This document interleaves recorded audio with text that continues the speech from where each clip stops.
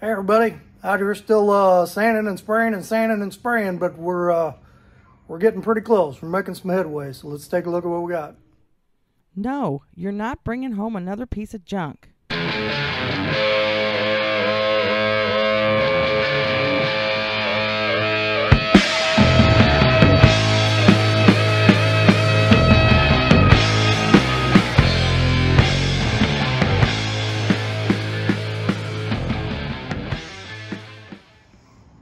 Okay, so I shot a little guide coat on this side that I'd sprayed, so all I gotta do is block this side down, and this side is done, ready to paint.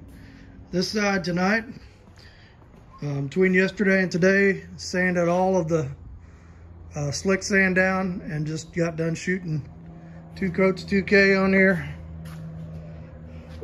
Got the door jamb shot with it, and then came over here and got these valances shot with it. So we're pretty much done with the big primer. I mean, when we paint the bottom of that deck lid, I'm gonna try that, do some epoxy, sand it a little first, do some epoxy on it, then do the color on it. And I'm hoping to be doing that this weekend. But anyway, during the week here, I think we're just gonna be sanding these 2 sides down. And then I think somewhere in here, after I get these 2 sides sanded down, and I'm sure the car is ready, I need to wash it, but I need to blow all the dust out of it. But before we paint this, we're going to paint this dash, so I need to sand that too, and we'll get that done before we get her set up for paint. And then hopefully this coming weekend we're doing the final clean and building the paint booth in here. So we're looking good. That's going to be it for tonight. We'll pick this back up tomorrow and see where we're at.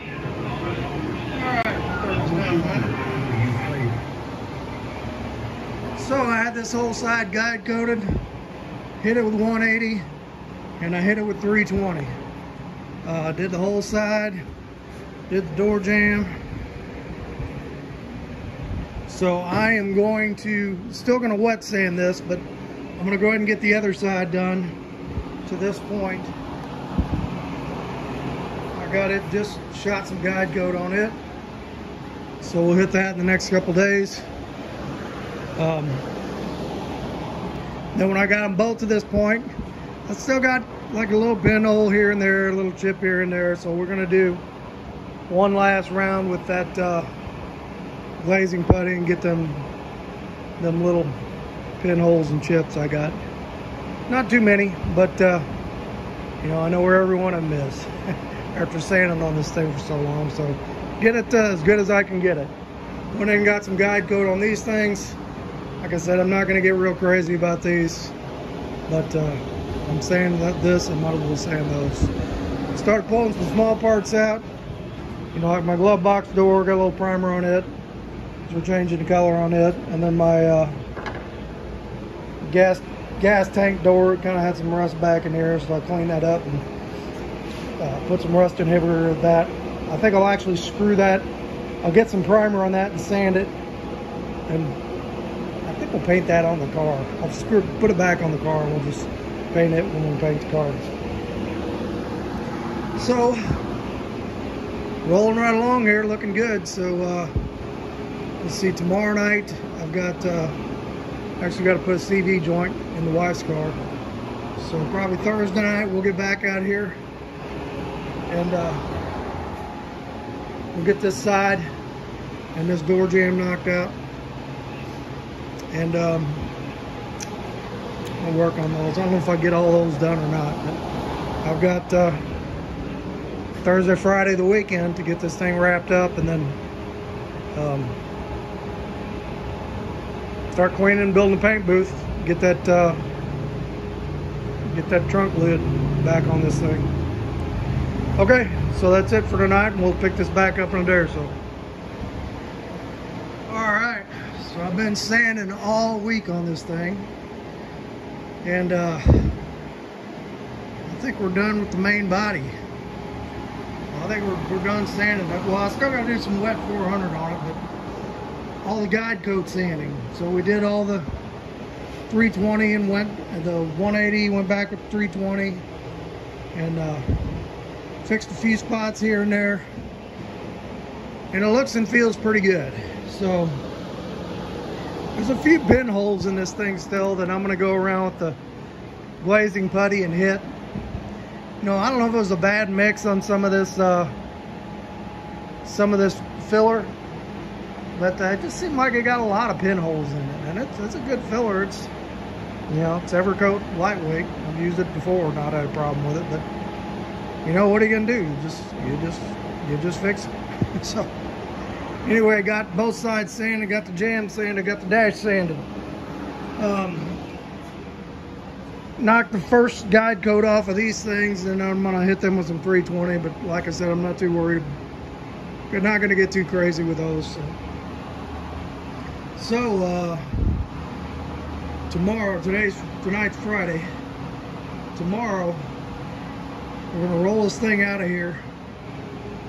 I'm gonna vacuum it, blow all the dust out of it, and wet sand this whole car with 400. And then I'm gonna sand these. I forgot about this thing. So I think I might just shoot some, it's actually, the paint's in good shape, so I think I'm just gonna sand it and shoot some epoxy on it, and then paint it with the car. There's really nothing to fix on it. And then I did these before. We're gonna go ahead and rough these up and we'll paint them. I'm still hoping this weekend. I started sanding on the bottom of the hood. I sprayed this with epoxy, and I said I'm not going to get too crazy with this. I just want to knock some of the bumpiness off of it. I'm going to go ahead and do it body color. I really am hoping this weekend I can get this trunk lid up on the table, and I'm just gonna hand sand the bottom of this thing, hit it with some epoxy, let it dry a little bit, and then hit it with some color. So before we do the whole car, we need to do that. I need to do the door jambs, and I need to do the trunk jam. So not sure if we're gonna get all that done this weekend, and I'm gonna paint the dash this weekend. So not sure if all that's gonna get done this weekend, but we're gonna get wreck and try and get it all done. So I'm not really showing it while I'm doing it. It's just, you know, a bunch more of the same, just more and more sanding. I'm sure y'all know what that looks like. So we'll just keep checking in, do some short check-ins and see where we're at. So I think that's gonna be it for tonight. I'm gonna go in and clean up, make some dinner, hit it early in the morning, and get this thing rolled out and get on it. And we got a lot of cleaning to do too. Even though we did the big clean a week ago, we need to do it again, you know, and start hanging plastic for a paint booth. So, but I'm excited, man. We're close to seeing some color on this thing. This is awesome. All right, we'll check back shortly. Morning, everybody. So I went through last night before I went to bed, and took that glazing putty and went around and hit every little pinhole I could find and sanded them out this morning. And you know, I just put a little dab on my finger and pushed it in the pinhole, so there's not much of it on there. But something I noticed when I was doing that is back here on the quarter. So like, here's where the emblem, the Impala, there's a Impala cross flag emblem and an Impala script that goes back here. So if you look at this, you got 1, 2, 3, 4, 5, 6 holes. This hole is between the second and third hole over here. When you go to this side, got the same 1, 2, 3, 4, 5, 6 holes, but this hole is between the first and second hole. And I looked inside the quarter over there. It's like, well, did I miss it and accidentally fill it? And no, I didn't. So I'm not sure what the deal is. One of them is wrong. I mean, unless the emblem, the driver's side emblem and the passenger side emblems are different, but I don't have the emblems. he didn't have with the car. I was just gonna go ahead and buy him. You can buy him off of eBay. So I think what I'm gonna do is just, that's a tiny hole. It's like an 1/8 of an inch hole. I'm just gonna mix up a little dab of filler and squish it in both of those holes, and sand it and paint over them, and then whichever, you know, just this hole up here on both sides, and paint over it. And when I get the emblems, whichever one is right, I'll drill it back out. So yeah, weird. But you find weird things on these old cars. So anyway, we're gonna push this thing out, blow it out, clean it out, suck it out, vacuum it out. We're gonna wet sand that whole car. We're gonna sand these, we're gonna sand this, we're gonna sand these, we're gonna sand the back of that hood, we're gonna sand the back of that trunk lid, and we're gonna clean. So this is like gonna be an all weekend excursion. So I'm bound determined to be done sanding and cleaning here, and have some paint on some stuff by tomorrow, by end of day tomorrow. So let's see how far we get. Okay, so I blew all the dust out of here, did a good sweep, and blew it out again. And we're gonna go out and blow that car out, vacuum it out, and wet sand that whole thing with 400. So I'm gonna shut these doors while I do that, because I don't want that dust blowing back in here. And once we do that, we'll get the car back in here, and I'm gonna pull the wheels on it. We're gonna put it up on jack stands, because I'm gonna scrub those wheels. We're gonna paint those wheels when we paint the car, and we'll see if we can get some of this some color on this stuff today. All right, check back shortly. All right, so we rolled this car out. I wet sanded the whole thing, and then filled up a bucket of soapy water, washed the whole thing, hosed everything out, blew everything out, hosed out the entire inside, shop vacuumed it all out. Want to get all of the dust out of this thing. So that went really good. I'm happy with it. So, you know, but I'm still got stuff going on with pinholes. I don't know if I've mixed the filler too quick and didn't, mix it enough, or what's going on. But I got a few over here, just tiny ones, so I'm gonna have to re-sand those and get them. But man, back here, right in here, there's just a ton of them, and little tiny ones that might not even showed up through the paint. But it's like, I went this far, I ain't taking a chance. So we'll sand them out tomorrow and wash this quarter down again. But yeah, for all intents and purposes, she's about ready to mask. So I'm gonna go ahead and paint this dash. And I hate to leave my doors closed because it's so nice outside, but I do not want any dust blowing back in here now that we've cleaned it. So when we paint this thing this week, I'll probably wet this floor down, and I'll have my booth set up and everything. But I want to keep it as dust free as I can in the meantime.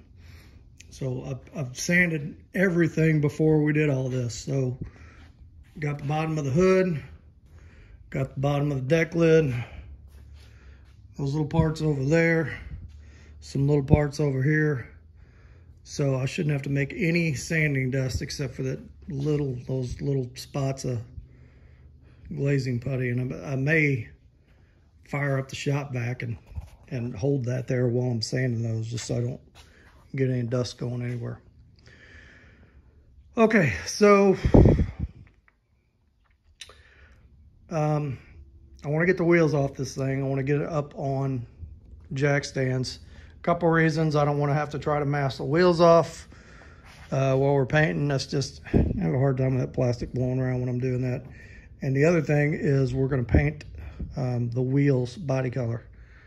So I'm going to have them off there while when we mask this thing down. So I'm going to pull those off.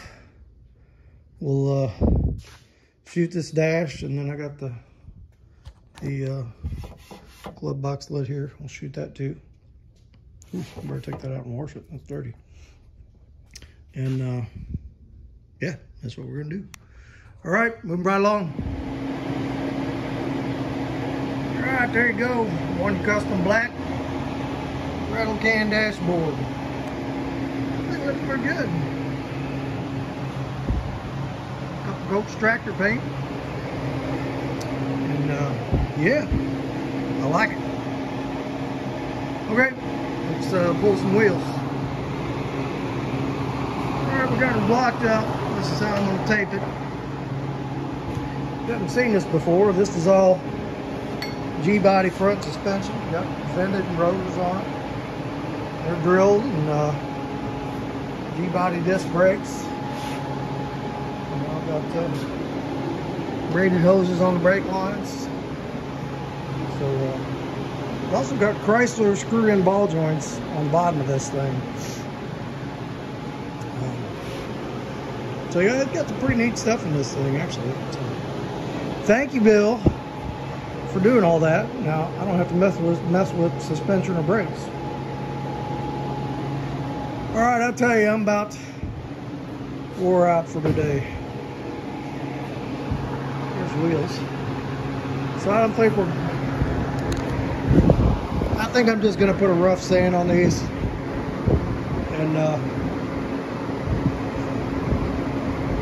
just shoot them like they are. I might shoot some epoxy on there first, shoot the epoxy wet, and then shoot the wheels. But I don't know that I'm going to keep these on there forever. But man, they got like brand new tires on them, so I'm going to use them for now. I'm going to keep the trim ring off and get the little flat rally cap. Try to mimic the dog dish stock hubcap look a little bit, so I think that'll look pretty good. Okay, so that's going to be it for tonight. I'm going to take a break and we'll pick this back up after church tomorrow, and I'm hoping tomorrow we can get this. We're going to mask all these areas. I'm hoping we get some paint on this. I don't know if we're going to get it on the door jambs or not. I'm going to try to get it on the trunk jam. So we'll just cover this whole thing in plastic and just tape this jam off. We'll do this trunk jam and we'll do the bottom of the trunk lid. Then at least I can get the trunk back on. And we can paint it with the trunk lid on it. One less thing we got to try to paint off of the car. So.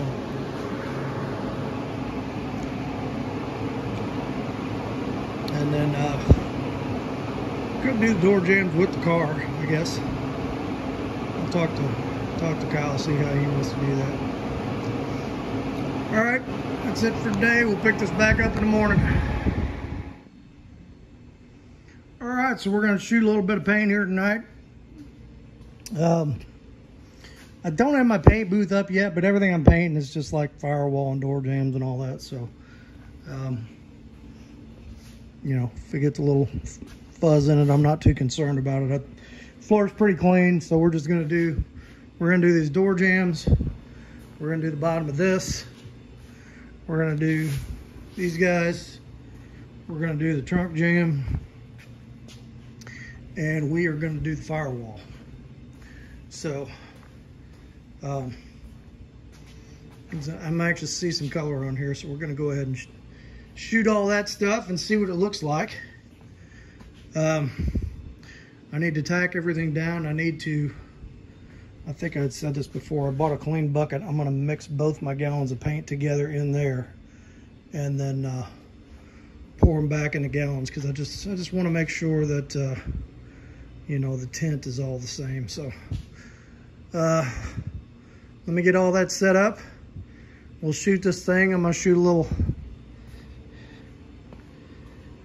epoxy primer on here first, and then shoot the color over that. But and we'll take a look at what it looks like when we're done here.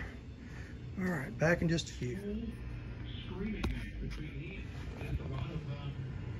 All right, there you go. I really like that color. I think this is gonna look killer on here. All right, so let me, I'm gonna mix up a little primer first, and we'll hit the, I went around tack racked everything. We'll hit the bottom, we'll hit the trunk lid and that, whatever you call it, other thing. And then we'll come back and mix the color. All right, closing in on it. All right, there we go. Put 2 coats on, just got done unmasking it. And man, I love that color. It's definitely got that 60s vibe to it.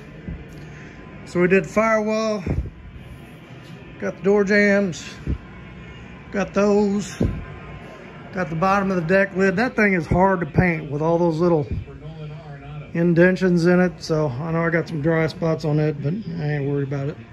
It's inside the trunk. And we got the trunk channel. And we got the other jam. So I think it came out great. I'm really happy with it.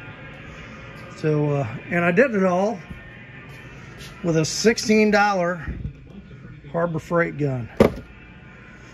So I just wanted a cheap throwaway, and I've seen a few guys online do them, and I thought, heck, for, you know, might as well try it since I'm not doing the outside of the car, the really important part that you're gonna see all the time, just doing the firewall and that. But heck, I think it came out awesome. All right, so this week we're gonna hang the plastic in here, make a paint booth. I've got all these pinholes to go back over and resand, and then she's ready to shoot. And we'll line it up with Kyle for time to get in here and do it. And by next weekend, I'm hoping, if his time works out, we're gonna have a fully painted Chevy, and life's gonna be good. All right, so and I'll tell you what, this paint, this Vision Auto Paints from Fairview, Missouri. This stuff sprays nice. I mean, it just, even with that cheapo gun, it just really lays smooth, and it's almost idiot proof, which is good for me. So all right, well, I'm gonna clean up a little bit out here. We'll see what the Lord's got for us, and thanks for sticking around on this part. Go Cardinals. I don't know if anybody's following the Pujols race to try to get to 700 home runs, but well, he's killing it. He was at hit 2 home runs last night, almost 3. So he's at 692. 4 more, he'll pass A-Rod. 8 more, he'll make 700 home runs, and I think the guy's gonna do it. So I know everybody's rooting for him. All right, let's go see what the Lord's got to say, and we'll end this one.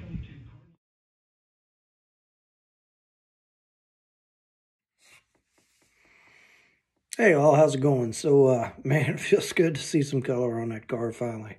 So and I really do like the color. I think it's pretty cool looking. It's kind of got that 60s vibe to it. So anyway, as far as Bible readings tonight, I don't have a specific reading lined out, but you know, when I was in church today and listening to the sermon, and there's been kind of some things going on with me the past couple of weeks that I have just really felt convicted about my own behavior on some things, and you know, I try not to bring politics onto this page, but I am a conservative Christian. You know, I've voted Republican all my life, and you know, the past few years, I guess I've just really gotten drawn into the side of arguing about politics and into that mindset that I don't want to say everything, but most of the things that we think as Republicans and Christians are right, and that the other side is wrong. And I've expressed my views probably more forcefully than I should have, on different social media sites and with my family. Some of my family is Democrat. So through a lot of prayer, I've just and things going on, I just really felt convicted that that's kind of been Satan pulling me into that, and I need to get away from that. And I know if Christ were here today, he wouldn't be going to the RNC convention and saying, "Oh, you people are all right and the Democrats are all wrong." I think there's right and wrong on both sides. And I think my job as a professing Christian, as a believer of Jesus Christ, is to put forth the kind of persona or be the kind of person that a non-believer would want to listen to. And I think getting too far into the politics is ruining my witness. So I really want to stop doing that. And I'm still going to vote how I'm going to vote, and I know other people are going to vote how they vote. But I know the Lord loves us all, no matter what side of the political aisle we're on. And my job is to tell you about about salvation and about Jesus Christ, and how much he loves you and how much he desires a relationship with you, no matter who you are and what you believe. And I am just as much a sinner and just as much a failed human being as anybody else. So I want to try to be that way, and I'm really going to try to be more, have a uniting attitude than a dividing attitude. So I want to thank my pastor, Brother Matt, for some of the sermons he's put out the last few weeks. It has just really touched my heart in that way. And I just want to encourage all of you. Maybe you're on one side or the other of that political aisle and have been pointing fingers at the other side and saying, "Hey, I'm not like them." Well, that's not who we need to be. We need to look at that other person and say, "Hey, I got something awesome to tell you, and it's about my Savior Jesus Christ, and he loves you and he wants to know you, and I want you to know him too. And it doesn't matter who you vote for. That's still the case." So that's what I'm going to do. And let's say a quick word of prayer, and we'll end this video. Father, I thank you for the times that you convict us, and that when you let me know that I'm doing the wrong thing. And I thank you for your discipline, and for letting me know that you love me, but when I'm messing up, that I need to straighten things out. And I just thank you and praise you for being my Father, and for guiding me on that path. And I just pray, if there's anybody out there that is experiencing that same struggle, that you would bless them, and you would bring your sense of compassion and forgiveness to them, and help them to put you first. And we ask this in the name of your precious Son, Jesus. Okay, hit like, hit subscribe. Pass this video on to your friends. Pass this video on to your enemies. And we will, next time, I hope, be putting color on the whole car. One thing I know, I'm done sanding, and that makes me really happy. All right, Saving Junk, over and out. See you next time.